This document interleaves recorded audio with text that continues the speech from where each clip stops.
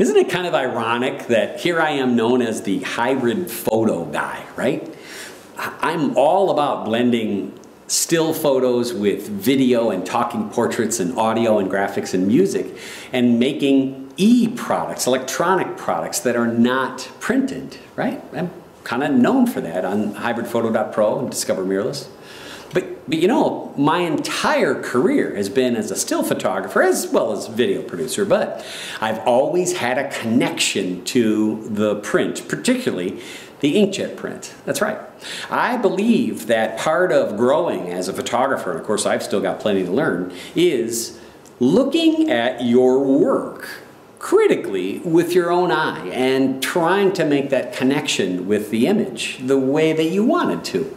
Yeah. So I make a lot of inkjet prints, I do, and it's terrific that Moab says, hey Will, what you been doing lately? And I said, well, you know, we're making a lot of e-products and we're doing well with that. I said, but we're seeing a trend about to emerge, and that is, I call it an inversion. Yeah.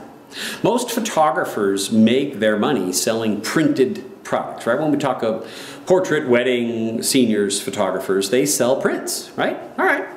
Well, we think soon the e-product is going to catch up and become such commonplace that most portrait, wedding, senior photography studios are going to be making more money selling e-products, non-printed products, than they are printed products.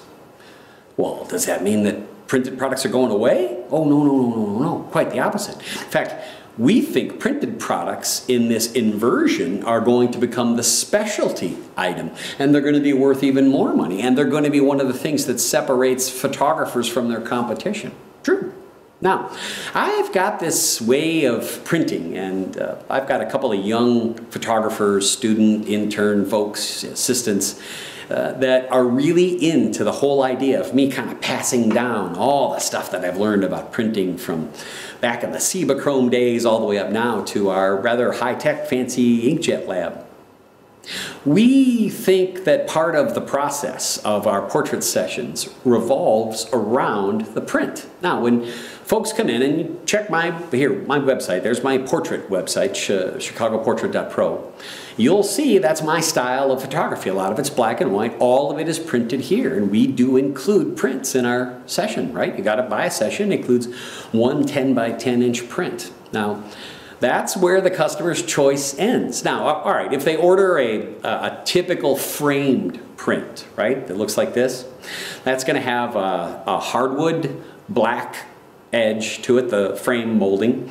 Then, of course, it's got low reflection glass. Not the super expensive museum glass, but it's going to have an off-white mat and then a little gap where you can see the paper white here. And then you've got the black edge, and then it's got the print, and the black and white prints get a tint on them, and I'm very picky about what that tint is, right? That's the printmaking process. That alone is very different than what a lot of other photographers do. Now, I need to pass that along to my staff, and I thought, and Moab thought it was a great idea too, that I share it with you. So, thanks to, of course, our great friends at Moab, and of course I've got a wonderful relationship with the RIP print software that I'm just in love with, Image Print, and of course AZO monitors, and a bunch of other little brands kind of pop in there, X-Rite and all those other things. I want to help share with you what I see. I see the e-product taking over. I see the printed product becoming more important, much more important. Now listen, nothing against the Pro Lab prints. They're beautiful, really. Got no problem at all with them. But take a look. A print like this is one of our signature prints. Take a look at this. Beautiful, right? It's tinted. The tone on there is one that I've selected just for that particular image. It's laid out on the paper the way I want to, and I've chosen the paper, right? I kind of have this little thing where I let the image tell me what paper it wants to be printed on. Now, it sounds kind of weird, right? But it's all about contrasts, right? That was the Moab Somerset Velvet. And that is a very matte paper. And it's got no spray or anything else on it, but she's got that beautiful skin. She's a cute little girl, and the contrast of printing that onto a velvety surface paper is what makes moms just go ooh and ah when they see the print. And we love to put the print here. We shoot LEDs in the studio, right? We don't use flash. That makes a great surface to display the print. The same table that we shot the photograph on is then displayed because it's all color corrected, right? That also allows us to take this contrast to another level. We call it elevate. We're elevating the print up to an exhibition grade. Look at what's behind me.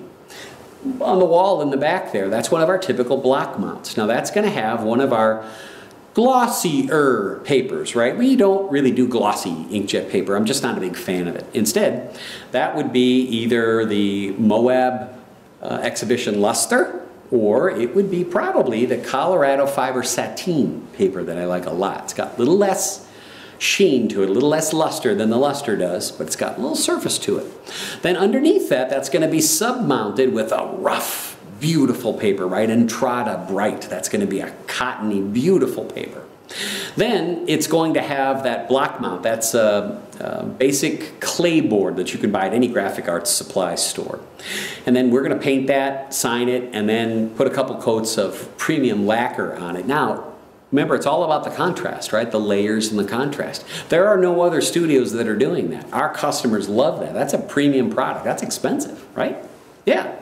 The contrast in that is that it's a glossier surface paper for the photo, mounted onto a rough, very ragged edge, right? Paper, it's beautiful. Then it's on a satin finish board. Wow, that's a lot of different layers of contrast. And people see it and they either love it or they don't, right? They go, I don't want this, I want a frame, right? Then we sell them a frame, no problem. But we also reverse that contrast, right? Take a look at the shot of the baby. The baby is printed on Somerset enhanced velvet. Then it's sub-mounted on the rag paper, right? The Entrada paper. Then it's mounted onto a wooden box that has the wood grain enhanced just a little bit by using a semi-gloss lacquer, right? Again, contrast. If we're going to have a matte, a very matte finish photograph, it's going to be contrasted by that wood that's got gloss on it. Clients love it. Makes us different. It elevates the printed photograph. And for me, super simple to do. All right, now, of course, I mentioned before, I'm spoiled, right? I've got a wonderful print lab, and we keep a wide variety of only 5 paper stocks that we print on continuously. We keep a couple specials too that I want to vlog about on this vlog, thanks so much to Moab. But before we check out on our first vlog post, would you like to take a quick look at what my lab looks like? It's pretty cool. Come on, let me show you. I'm so proud of my little cave down here. This is all kind of parts and pieces that I've put together over the years. I use different types of printers for different types of papers. I find Epson printers and Canon printers to be great together. However, they both have their own personality and they both have their own specialities.